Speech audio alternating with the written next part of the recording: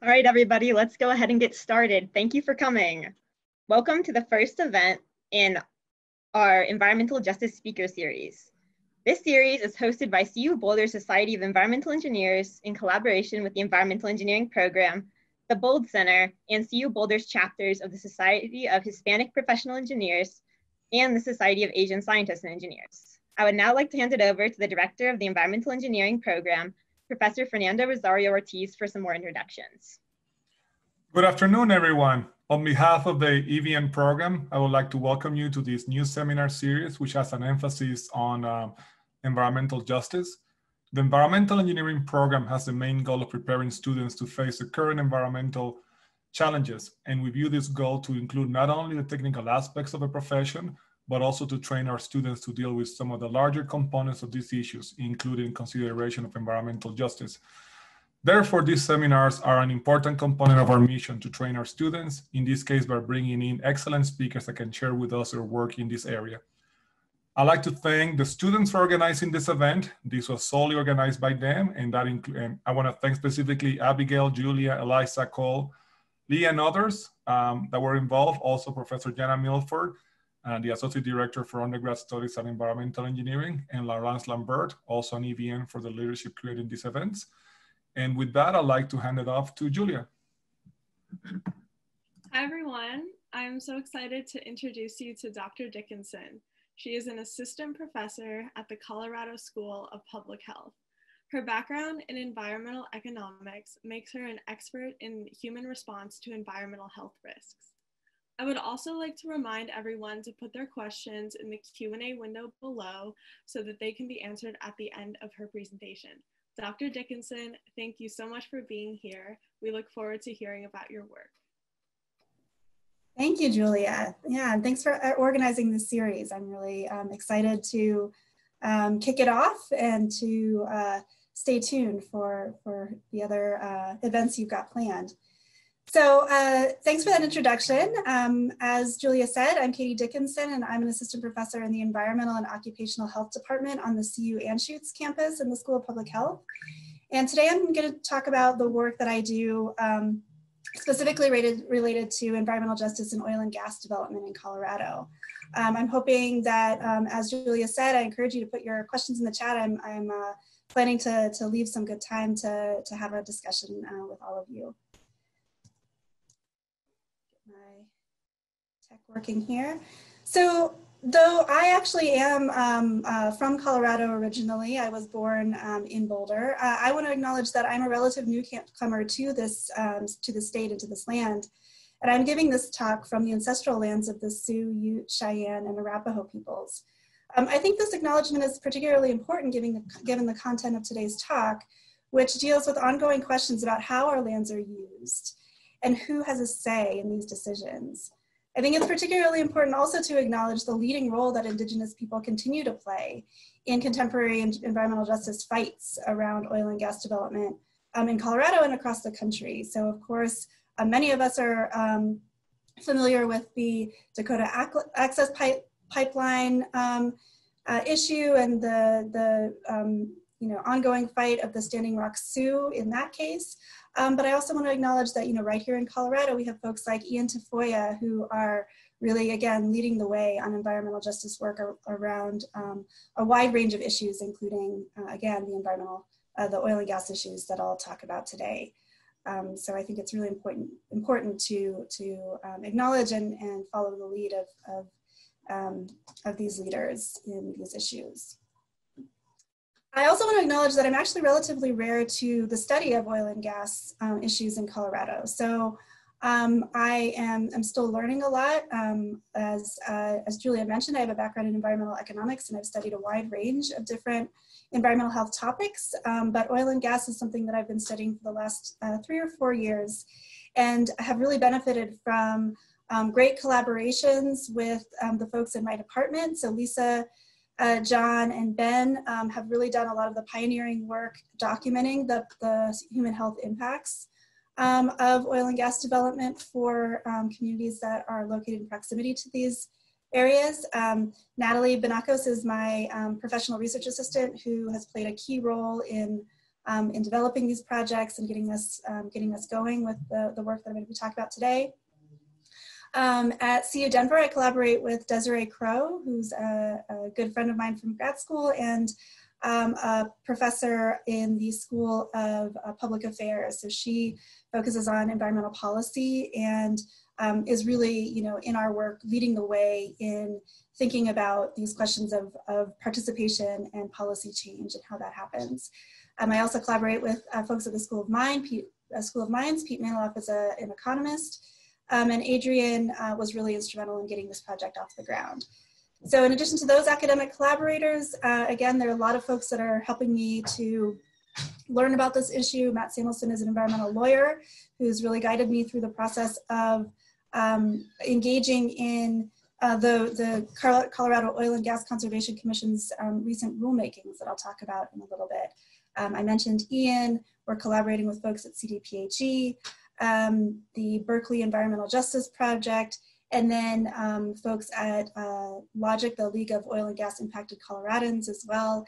And then we have 3 academic advisors who are listed here as well. So I, again, just want to acknowledge that this is absolutely a team effort, and I'm still learning a lot about this from all the folks that I get to work with. So here's what I'd like to talk about today. I'm going to start by giving an overview of environmental justice. Given that this is the first talk in your series, I know that many of you are probably already familiar with the concept of environmental justice. You might have your own definitions, but I think it's important to think about those definitions in different contexts, and also I'll give you kind of my framework of how I think about some of these issues, and then specifically talk about how those apply in the context of oil and gas development here in Colorado. I'll talk about where we are and then also where we're headed next. Let's see if I can stop. Hold on a second.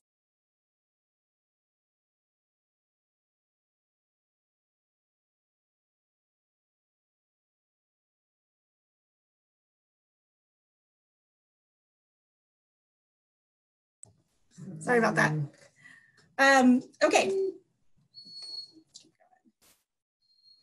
Okay, so environmental justice is, again, many different definitions, but I like to start with Robert Bullard, who is known as the father of environmental justice. He says that environmental justice embraces the principle that all people have a right to equal protection and equal enforcement of environmental laws and regulations. He notes that America is still quite segregated, and so is pollution. Today's zip code is really predictive of environmental outcomes and health and well-being. And so reducing environmental health and economic disparities is a major priority of the environmental justice movement. And I think it's important to acknowledge that environmental justice is both an academic enterprise, right? Some of the things that I'll talk about today in terms of studying who is exposed and who benefits from different environmental situations, but also it's a movement. It's a social movement, and so I think as an academic, thinking about how I engage in both of those enterprises is really important. So since 1994, the U.S. Environmental Protection Agency has acknowledged that environmental justice is a priority issue, and I've put their definition here. There are 2 key components to this definition.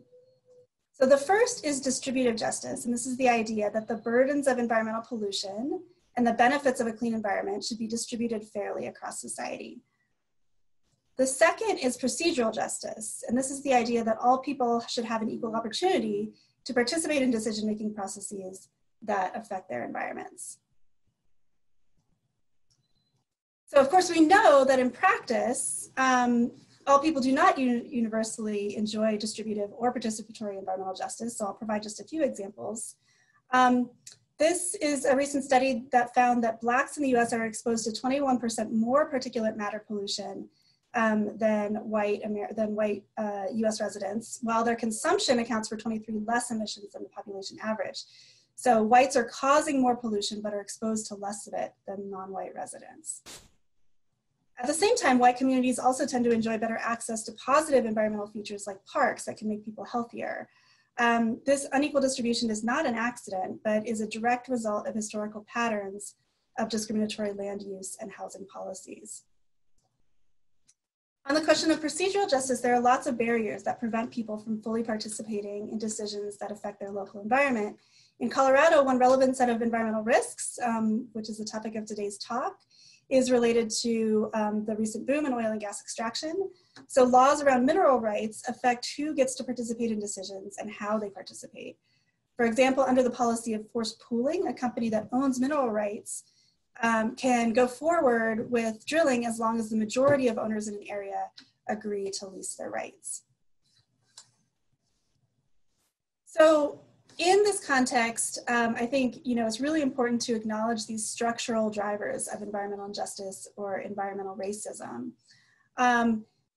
In this context, in a lot of contexts, I think in many conversations that hopefully a lot of you have been involved in sort of unpacking racism more generally in society, I think one theme that's really important to acknowledge is that impact and intent are two separate things.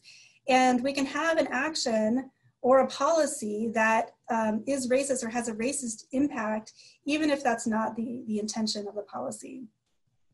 I really like this book. This is a recommended reading for thinking about, for learning about the environmental justice movement, and also for thinking about sort of a conceptual framework for environmental racism and environmental justice.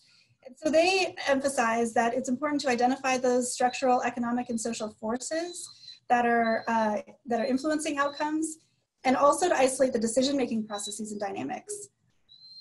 They also emphasize, again, this is the point where, just be, sort of thinking of ourselves as sort of these dispassionate, objective academics, doesn't always work in this context, because there are real questions of sort of moral outcomes and what's right. And so another piece of this work is engaging with that and thinking about how do we evaluate those structural forces that are contributing to disparities, and how do we identify pathways that might reduce those disparities and empower disadvantaged communities.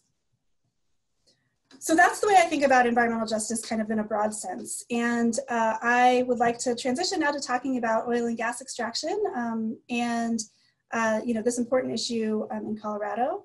So I've gotten involved in this issue through a team, as I mentioned earlier, and specifically, some of the members of our team have been for a while thinking about, what do we know? Is there an environmental justice issue when it comes to oil and gas development in Colorado?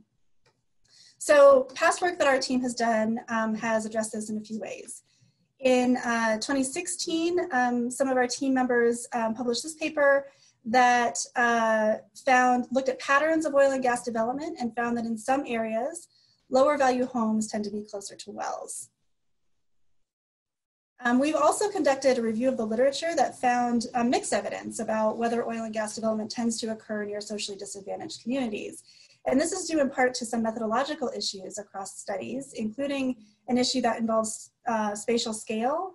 So, where are we measuring at the neighborhood level, at the census tract, at the census block group level, and all of those methodological choices actually have an impact on how what answers we find here. And so I'll get into that in just a minute when we talk about our study here as well. So one kind of key topic to understand when we're thinking about this issue of environmental justice in oil and gas in Colorado is this technological process called hydraulic fracturing. Many, I'm sure, are familiar with with fracking as a concept, but until I started this work, I didn't really know what fracking was. And I'm also not an engineer. I know I'm talking to a lot of engineers in the audience, so I'll give my very simplified sort of cartoon version here. But the basic difference is that in sort of conventional oil and gas development, using vertical drilling, if you have an oil and gas resource that's located in a particular place, you drill, you pick a drill spot that's above that location and you drill directly down into that resource. With hydraulic fracturing, you actually can drill, you drill down and then vertically and then horizontally to reach the resource. And one of the things that allows you to do is actually have flexibility in siting of those wells, because you can reach that same resource from multiple different locations. So that actually creates a potential for, again, more flexibility in siting, which from an environmental perspective could be good or bad, right? If you could, for example, choose to locate in an area that has a lower impact, that might be a positive. On the other hand, if there are forces that say, there's more resistance to drilling in one area, maybe that pushes you to another area where there's less resistance, potentially because that area has less, economic or political power. And so this technological innovation has really accelerated the pace of drilling in Colorado. This is just another graphic that shows how the resource, what hydraulic fracturing looks like. So again, you can see that there's sort of a wide field of different resources that can be accessed from a given spot. Oh, and the other thing that this does is create the potential for larger well pad sites, because you can sort of have, as this picture nicely shows, you can have sort of one well pad reaching resources across a wide scale. As of 2014, more than 17 million people in the US were living within a half mile of an oil and gas well. That there were about 380,000 people in Colorado that were living within a half mile of a well. Most of those wells, about half of those wells at the US scale, were drilled since 2000. And if this little graphic will run, we can see just sort of this pace of acceleration in well development in northern Colorado. So you can see the writing's small here, but this is Fort Collins, Longmont, here's Greeley. And so it's clear just how rapidly this map is showing between 1990 and 2013, but the drilling continued past that point. So there's been a lot of acceleration. So I mentioned this phenomenon where multiple sites are possible because there is this flexibility in siting with hydraulic fracturing. And so this particular example is one you may have heard of. It's gotten a lot of coverage, including by all of our favorite news source, The Daily Show. This is kind of that textbook example of environmental racism. There was a proposed site that was near a school that was predominantly white. The parents organized, and the company opted to move the site to a site right kind of bordering the Bella Romero Academy, which is 80% students of color, high proportion of non-English speaking students. So I think this really highlights, right, this sort of, again, textbook case of, when well-resourced and, communities that sort of have that political voice are able to say, not in my backyard, very loudly, then that development can get pushed into other communities. And so, our team has been interested in sort of looking at a broader scale across the state, is this just kind of one really egregious case, or do we see more persistent patterns of this kind of phenomenon? Another thing that I want to highlight here is that, these health, when we're thinking again about sort of the benefits and burdens, the health risks of oil and gas development really are greatest for those that live in closest proximity to oil and gas wells. And again, this is a lot of work that other folks in my department in the School of Public Health have been doing. So there's, these are really intensive operations. This is another, really big difference between this kind of development and more traditional, conventional oil and gas development is just, again, the scale of these, that these really do become large industrial sites. And so there's, months of development, of heavy truck traffic, noise, light, and there's sort of a wide range of studies that my colleagues and others have done documenting impacts on public health through exposure primarily to air pollutants, plus again, noise and light pollution are also key concerns. And meanwhile, it's not necessarily the case that all of the economic benefits are going directly to those communities. They are going to the folks who own the companies, and to those who own the mineral rights, who aren't necessarily the same people who own the surface rights or who are living on the land. Finally, when we're thinking about these oil and gas environmental justice intersections, I really like to highlight the work that my colleague Sarah Wiley at Northeastern has done. Another recommended reading here for your reading list, her book Fractivism is fantastic. And she talks about, one of the things that she really highlights is these large asymmetries between the information that oil and gas companies have and the dearth of information about the health impacts of their activities. So she talks about how just the wide sort of scientific and technical data that go into these siting decisions, that go into developing the mixes of chemicals that are used in the fracking operations. And meanwhile, these companies have been fairly successful, very successful in really, blocking a lot of the science to measure the health impacts of what they're doing.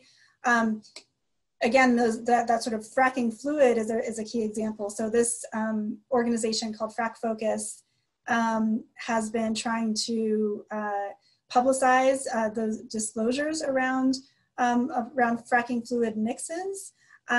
So companies are able to argue that these are, proprietary data for their operations, and so oftentimes it's very difficult for communities to know exactly what chemicals are being used right in their backyards. So again, both of these, the sort of fractivism, Frack Focus, these are both sort of attempts to democratize that information. They use citizen science types approaches to help communities create platforms that make this information more public and try and level that playing field to document the environmental and human health impacts of these operations. So I'm going to switch gears now a little bit and talk about some of the work that our group is just getting underway and how that intersects with recent policy changes or ongoing policy changes that are happening at the state level. So we, in 2018, or I guess in 2019, we were awarded a grant from the National Science Foundation. And we're just now getting started. We had some delays in actually getting the funded due to COVID. But this is our basic study design. So we have 3 main research questions that are trying to target both distributive and procedural justice questions about oil and gas development in Colorado. So our conceptual model here shows how patterns of proximity to oil and gas wells are shaped by decisions at different scales. So there are individuals who make decisions about where to live, based in part on the information that they have about the potential impacts, and even their, just knowing how close they are to oil and gas development activities.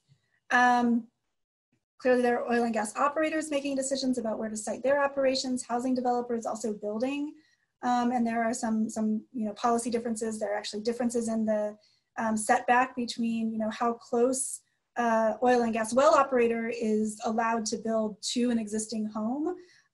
That's currently 500 feet, whereas a housing developer, this actually varies a lot across the state, but in some places it's as little as 250 feet that a housing developer can build to an existing well. And so there's some key policy differences there. There's a lot of engagement of advocacy organizations in this space, and I'll highlight a little bit of that as we go as well. And then, of course, all of this is sort of interacting with this policy and regulatory landscape to determine how these processes will move forward, and then ultimately, who is in proximity to development. So with this framework in mind, we are asking questions about distributive justice. We're asking about whether socially disadvantaged groups in Colorado are more likely to be in proximity to oil and gas development. We're also asking questions about procedural justice around what information different homeowners have when they purchase homes and how those affect housing choices. And also how a policy change, namely SB 181 that I'll talk about in just a moment, potentially increase or changes some of these dynamics in this landscape. So to first talk about that distributive justice question, what we plan to do is to use multiple spatial data sets to look at both characteristics of the population, well locations, and population density, well locations, and various population characteristics such as race, ethnicity, income, language, isolation, and various other factors. So I mentioned earlier that one trick, one issue that we run into with this work is that what we really want to know, right, is if, as I mentioned, the health impacts particularly really accrue to those who are in closest proximity, so within 1,000, 2,000 feet of those wells. And at the same time, the publicly available data sets that we have are at, for example, the census block group level, which is a larger, sort of an aggregate level of data. So we might know that, for this area, there on average, it is, 50% white, 50% non-white. We might know the average income level, but, we don't know exactly who within that area is located in close proximity to wells.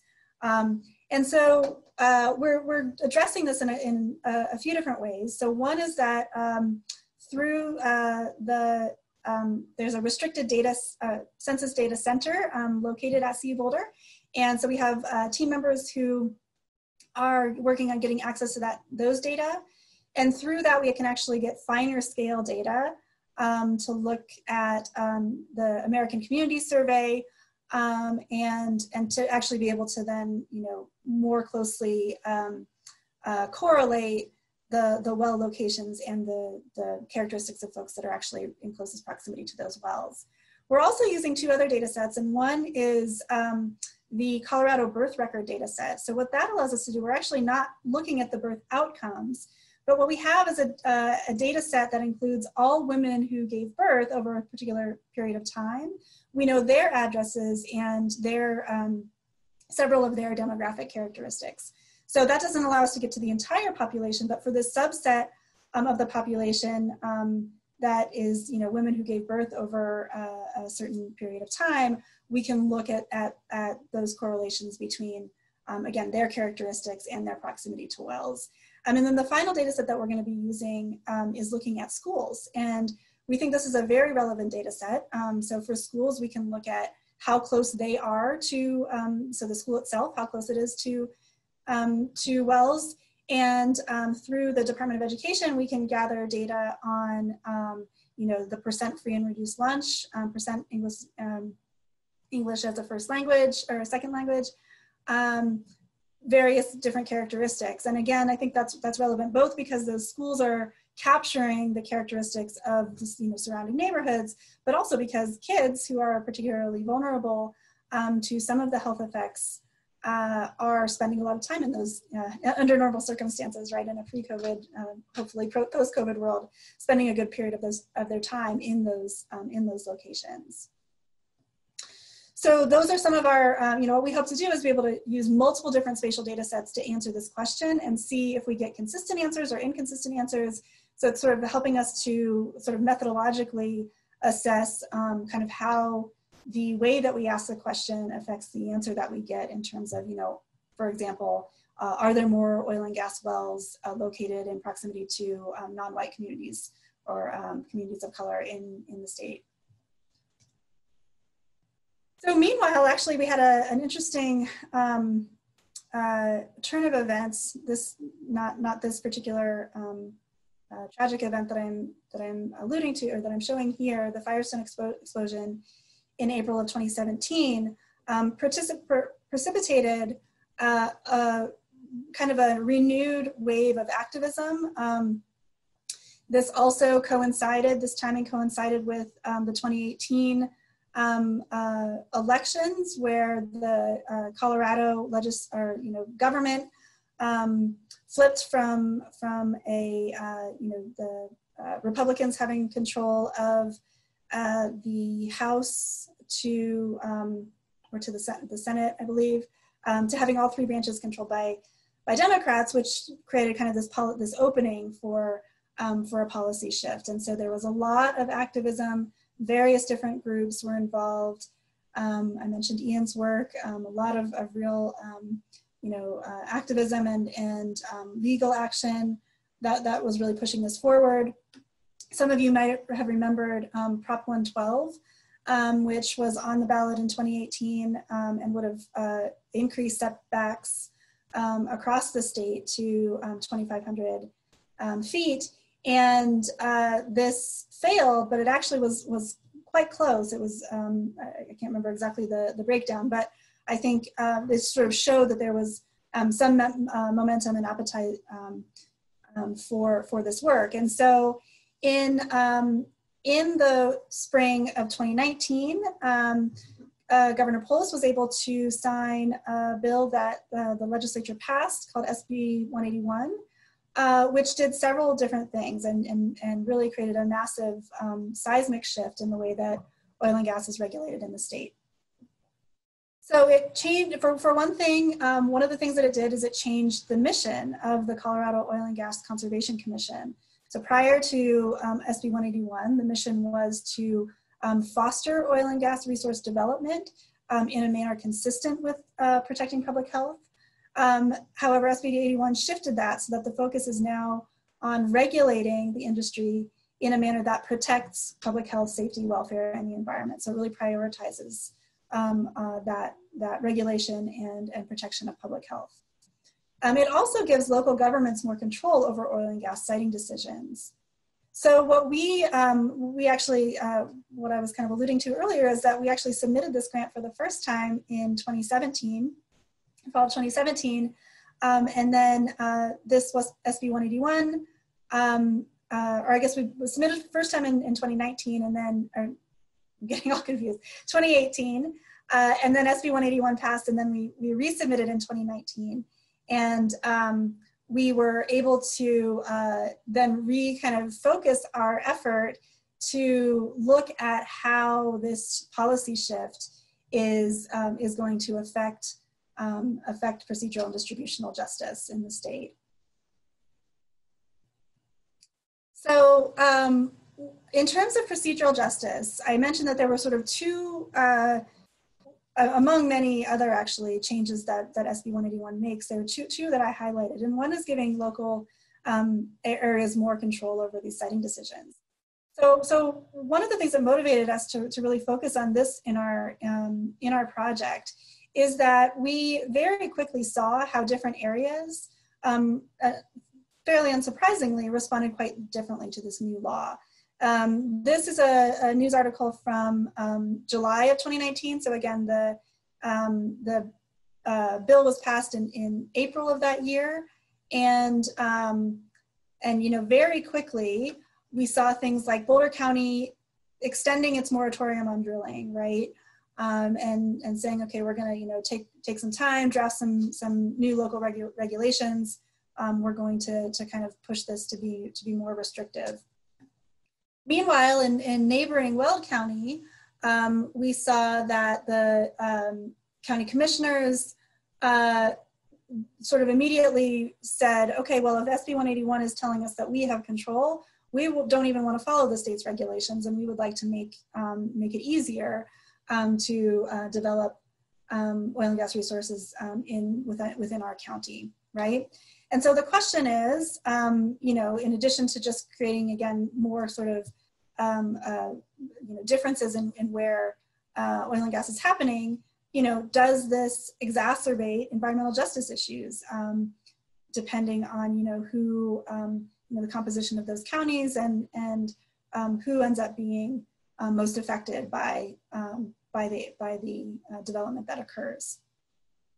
So that local control, I think, could be somewhat of a mixed bag, and we'd like to follow that story as it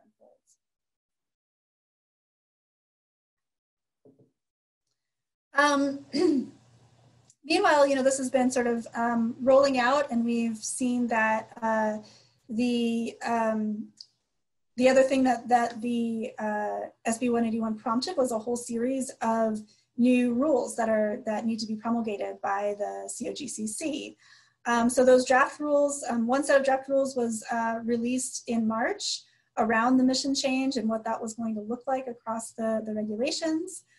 Hearings were delayed due to COVID, but they've picked up more recently. This is some sort of an initial take on those draft rules that were submitted or released in March from Conservation Colorado, and so they saw some things that they really liked in those rules, including some increased setbacks, some different locations, or sort of different rules around alternative location analysis, public involvement, and testing water impacts. However, they also saw some things that they thought needed to be improved. Again, these are draft rules. These are not the final approved rules. These are sort of the initial draft that was released in March. And one of the things that they particularly focused on was a need to focus on environmental justice, to define and clarify which communities were disproportionately impacted by these rules. So then, as this unfolded in June, another thing that happened with this bill was that it actually changed the composition, not only the mission but also the composition of the commission. So before SB 181, the commission was required to include 3 members who had a substantial experience in the oil and gas industry. Following SB 181, that's reduced. So there's 1 industry representative, and then there has to be 1 member with expert experience in wildlife protection, another with environmental protection experience, someone else who has experience in public health. And so it really kind of diversified the voices on that commission. And then there were sort of revisions to those draft rules and a series of rulemakings, which are still ongoing.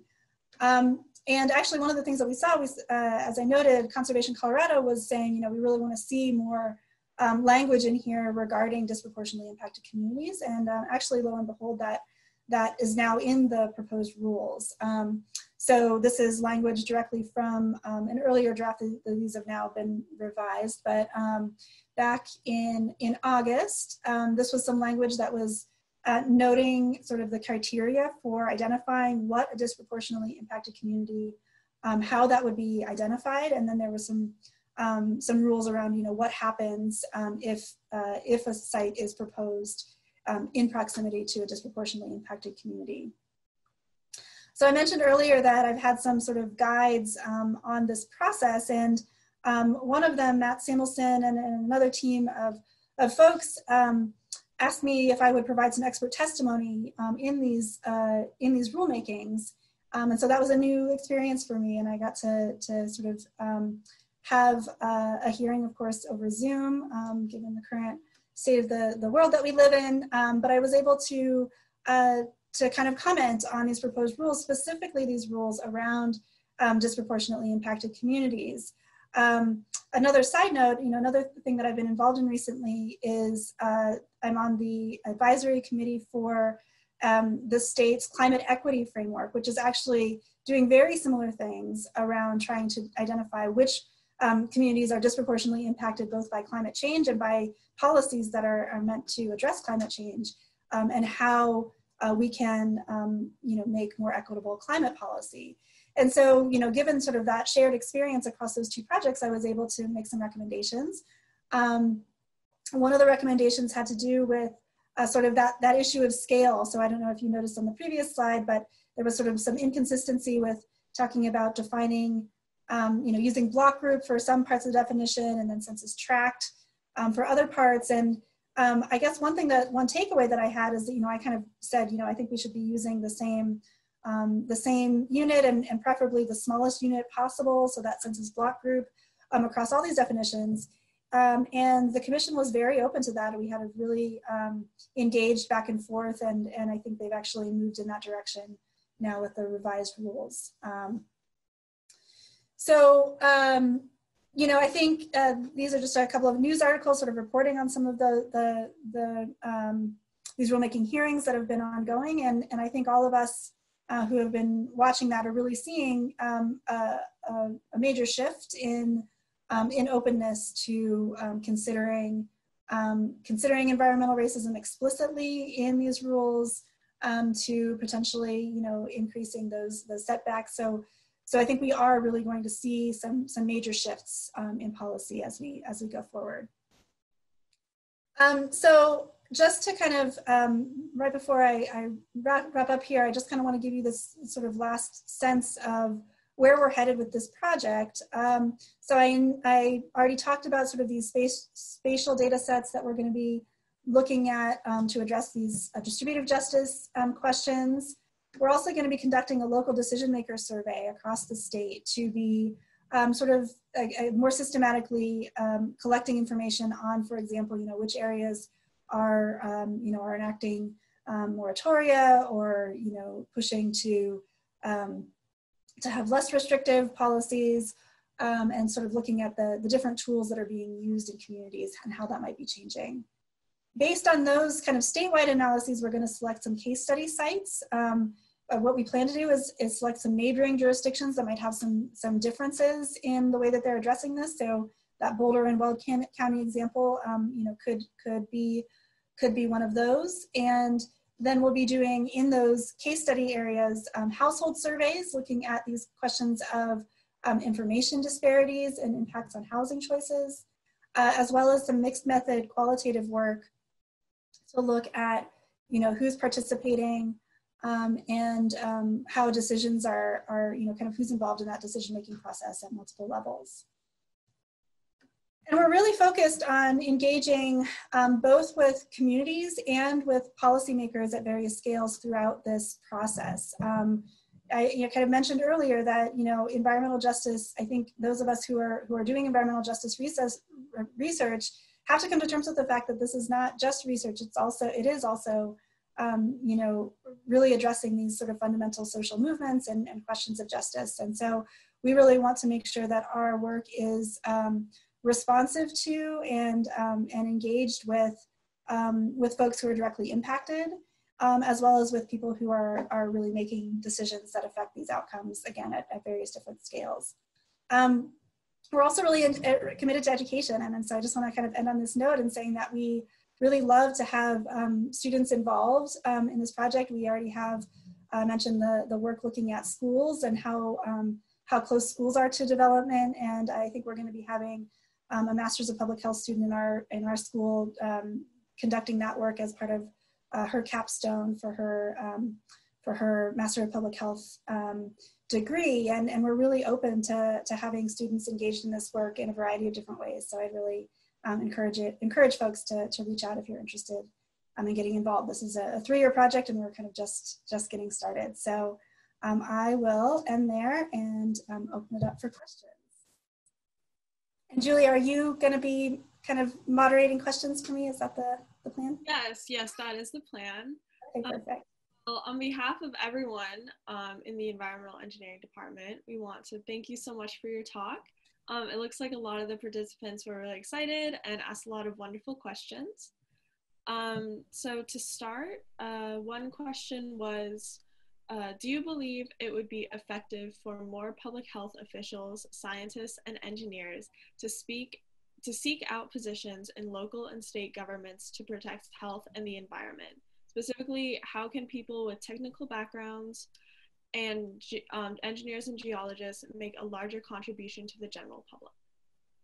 That's a fantastic question. I really like that people are thinking that way.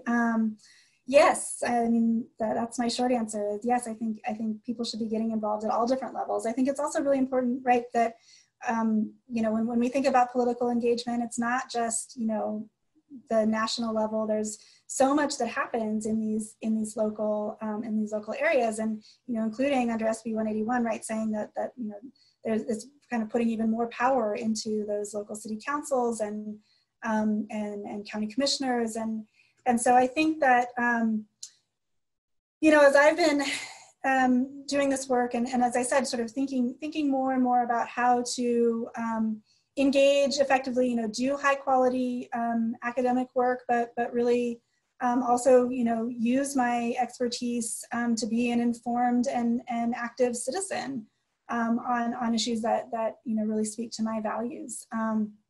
And so, I have chosen not to run for political office. My husband actually has. He's on the Louisville City Council, and so that's been an interesting kind of way of just, again, just kind of demystifying that political experience. That it really it takes, a lot of just normal people. So yeah, I'd absolutely encourage you to look into that. I think there are organizations that that have are formed to give guidance to scientists, for example, on how to engage, again, both through not through running for office themselves or through supporting campaigns or engaging in testifying at hearings. There's various different ways to get involved, and I really do think it's it's not a time to be sitting on the sidelines. So thank you. Yes, I agree. It's not the time to be sitting on the sidelines. So another question that someone had, they said, in analyzing procedural justice, has there been work to analyze the demographics of activists and individuals contacting and participating in state rulemaking and local city councils? Is there a way to analyze whose voice is being heard and factored into decisions? Yeah. So yes, that is a question that a lot of people are very interested in. A lot of it comes down to the question of data, and so for example, it's very easy to look at what organizations have registered as a party to a rulemaking. That's part of the process. If you want to kind of formally provide input, that's sort of one of the steps, and so you can do that. Again, we don't always have then demographics on those individuals or on the membership of those organizations, and so it sometimes takes a little bit more digging, and I think this is a place where sort of a journalistic approach to both the research and sort of reporting on these things is really helpful, because it kind of takes this digging in, but yeah, I think that's definitely a key question. I think it's also really hard, right, and this is something that in the rulemaking hearing, what we want is, so the second part, who participates, I think, is the easier question to answer, right? Who shows up, who's a party to the rulemaking, who comments, who shows up at a city council meeting, right? There are kind of various ways to look at that, who's in the room, but the question of who has an impact, right, is I think a lot more tricky. And in some of the conversations that I had when I testified at the COGCC, one of the questions was, so say, okay, you say, yes, this is a disproportionately impacted community, therefore you have to do X, Y, Z. How do we make that X, Y, Z not just boxes that somebody can check, right? But something that actually, how do you sort of mandate meaningful participation that has an outcome on the process? That's really tricky. I think there are, at least ways to move more in that direction. So, one of the things that I had recommended was, sort of having to submit, a list of the concerns that the community raised and what specifically the industry did to address each of those concerns.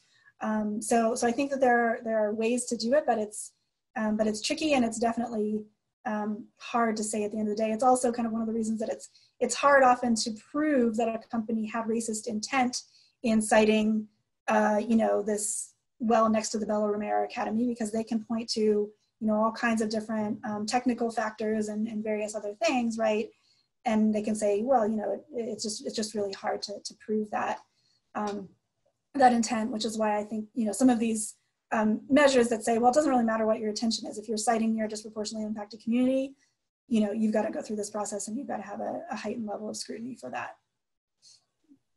Yeah, that makes sense. It sounds like that there's that, I do see how there would be a big difference between intent and what actually happens. So another question that we wanted to ask is, and again, these questions are all things that students submitted from the Q&A box. We're just keeping them anonymous. And to what extent is this analysis in Colorado transferable to other states and regions? How does Colorado's work in environmental justice compare to other states? That's a really great question as well. So I mentioned at the beginning that we have you know, a wide range of folks who are advising us in this work, and the three academic advisors, Kirk Jalbert, who's at the University of, or he's at Arizona State, Jill Johnston at University of Southern California, and Drew McCanowitz, who's at Harvard. One of the reasons that we chose that advisory committee to be located outside of Colorado was particularly for this reason, so that, you know, they have expertise, all of them related to oil and gas development and sort of the study of these issues, and they've done work in, you know, in other areas in California and Pennsylvania, and so what we're hoping, you know, I think this is another thing that's really important. One thing that I've heard folks talk about, you know, when you're doing community engaged research, or when you're doing you know, research that really is trying to be as tied in and responsive to a particular area, is that, you know, there has to be an acknowledgement that that area is going to be different, right? And so it's and the particular findings and even the approach that you take is going to have to take into consideration, you know, what works for that particular area.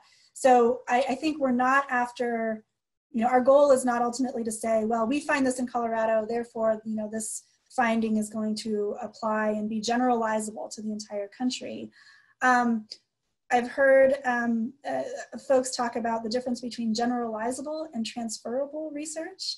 And the way that I've heard that distinction made is that generalizable kind of says, well, you know, this case is sort of a representative case, and so we can say its findings apply other places. Which again, I think is often very tricky, especially when you're trying to be very community embedded in your work. Transferable research might say, here are some approaches that we took, here are some lessons that we learned, and so there might be lessons that we could take. For example, you know, on this process question, right? If we're seeing really different answers on our question of, you know, are disproportionately impacted communities more likely to be in proximity to development, when we look at the data, you know, at the census tract level versus, you know, using these birth record data, that might be something that could be transferred to a different state to see if those same kinds of distinctions or you know, differences apply in different areas. So I think that's kind of where we're going for, is to try and learn what we can from what folks have done in other places, and then have our methods and findings be relevant to folks doing similar work in other places, without, you know, saying that Colorado is the, you know, the only place that matters, or the, you know, that our results apply everywhere. Yeah, absolutely. Well, we're going to end with one more question, which is, based on your research, do you foresee the EPA's update about, and subsequent reduction to Section 401 of the Clean Water Act disproportionately affecting marginalized and lower income communities' ability to refuse pipelines? Can you repeat that question? It's a little complicated. No problem. Based on your research, do you foresee the EPA's update and subsequent reduction to Section 401 of the Clean Water Act disproportionately affecting marginalized and lower income communities' ability to refuse pipelines? Yeah, so I will be upfront about the fact that I'm not completely familiar with that rule change. I know that there's been a lot of movement and shift at the EPA, and my uninformed but probably not inaccurate guess is yes. I think that, you know, I think this is something that we've really seen as a very consistent pattern under this administration, is a real disregard for these questions of justice, environmental justice specifically. I think that, yeah, there's just been, you know, a real push to prioritize industry's interests over those of communities and over those of, you know, of communities of color and you know, disadvantaged communities more broadly. And so, you know, I'm hoping that that changes. Yeah, I think there are reasons to be hopeful. There are folks doing really great work. You know, Colorado's been, again, doing, I think, you know, has given us several reasons to be hopeful, certainly with SB 181. So I hope that, you know, I think one thing that maybe I can just close with is that I do hear from students that, that, you know, studying environmental issues, often the message that you're given is that this is just a hot mess and it's your job to fix it.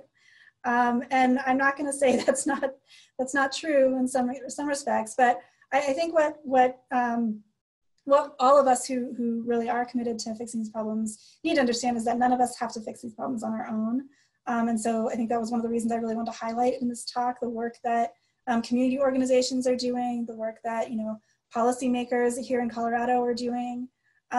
So there definitely are hopeful pathways forward, and I think you know, the task then is to seek those out and to find your team and get to work. Well, Dr. Dickinson, thank you so much for being here and giving your talk. I have to say that even though we can't see the participants, we know that there's a lot of young people who are very passionate about the environment and justice. You are an inspiration to us all and all of us who want to make the world a more just place. And yeah, we just really appreciate you coming. This has definitely been the highlight of our Monday. And I just wanted to give one last announcement, which is that everyone here, next month we will hear from Dr. Adrienne Katner about her research on drinking water infrastructure inequality. Mark your calendars for October 19th at 5:30 to 6:30 p.m. And thank you again for being here, Dr. Dickinson. And thank you to everyone who planned and contributed and helped lead this wonderful talk and series. Absolutely. Thank you so much.